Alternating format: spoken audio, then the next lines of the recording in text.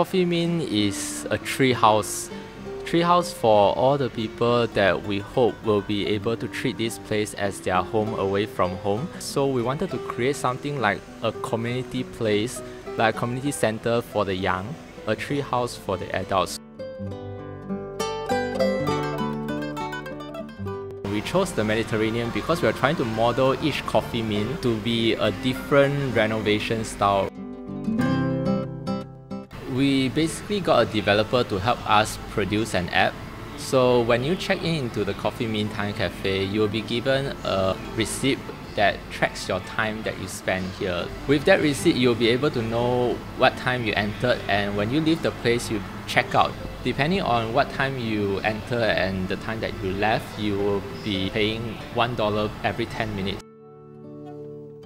Basically, anything that you can do to entertain yourself at home, you will be able to do the same over here as well. Desktops, the Xbox, also for the board games. We also have comics and storybooks and magazines.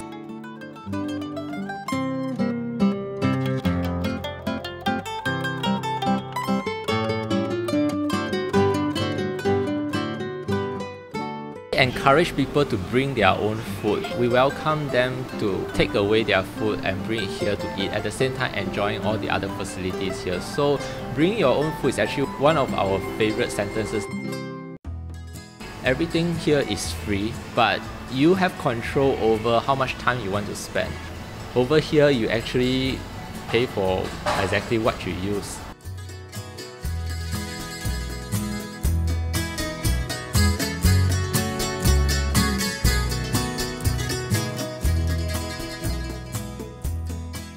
We were worried that people will be just coming in their own groups to play their own Xbox and having no interaction with each other, which is why we actually have weekly and monthly classes offering different hobbies. We have teachers who use Coffeemin as a venue to teach the students different arts. Like we have conducted clay potting sessions. Students are actually able to sign up their flower arrangement sessions, ladder making, doll making, jewelry making sessions.